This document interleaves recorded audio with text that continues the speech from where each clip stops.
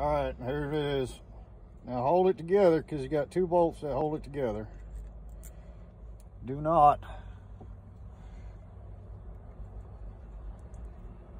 let that pop because this is spring loaded.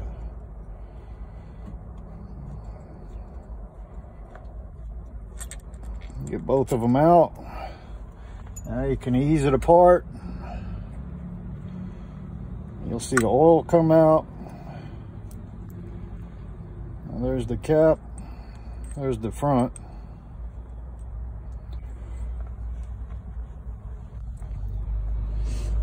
And you got a spring. And you got a cap.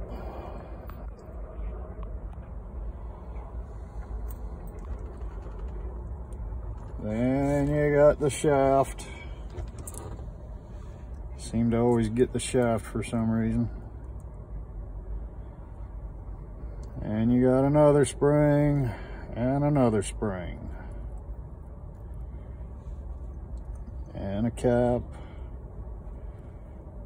I'm doing this in the truck because you're not allowed to smoke in the hotel. All right, right here is a piece. There is a spring in here. Do not lose that spring. So you pop this out.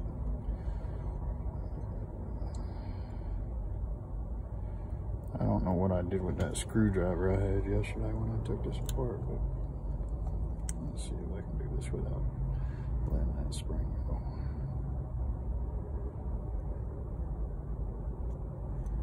Is it out?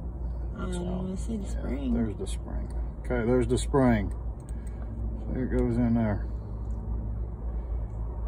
And that spring comes out of there.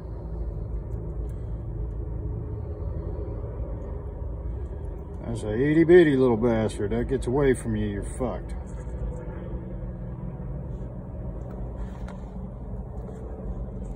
And then this is your diaphragm. This right here is what seals, what separates this into two chambers. This diaphragm right here.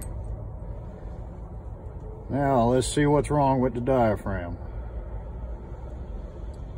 Go ahead and roll it out here. We'll see. We'll see.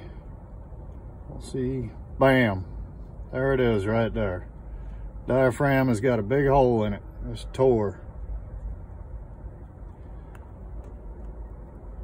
So instead of buying a new turbo for $1,000 and, you know, however much it costs to have it put on, if you're at a shop or whatever you want to do,